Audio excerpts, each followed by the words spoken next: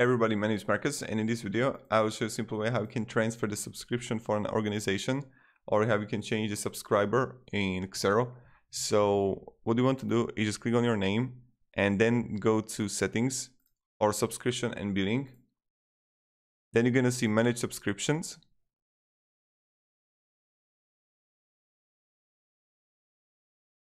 And here you want a 3 dots and you can click request transfer.